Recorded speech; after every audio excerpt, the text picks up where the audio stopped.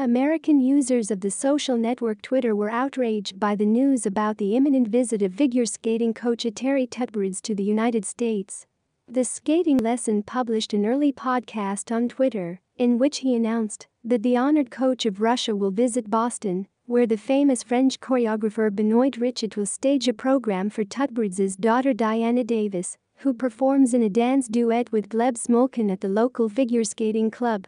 In the comments under the message of the Skating Lesson podcast, the Americans rudely spoke out against Tutberidze's visit to the United States. Roaring mice, is she allowed to enter the USA?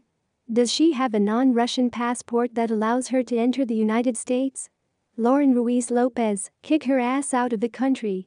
California, USA, it should not be allowed in the USA. Russian coaches who cannot follow basic anti-doping procedures should not be part of the international figure skating community. I understand that it's not her daughter's fault, but Terry is actually outlawed. Cornell, Taylor's version, damn it, who released it from Russia? Ian, how the hell is she going to get into the US? Joshua Santolin, famous abuser Terry Tutberidze. Please state her full name. So much PCS, she should be disqualified for life for cheating and doping all her skaters.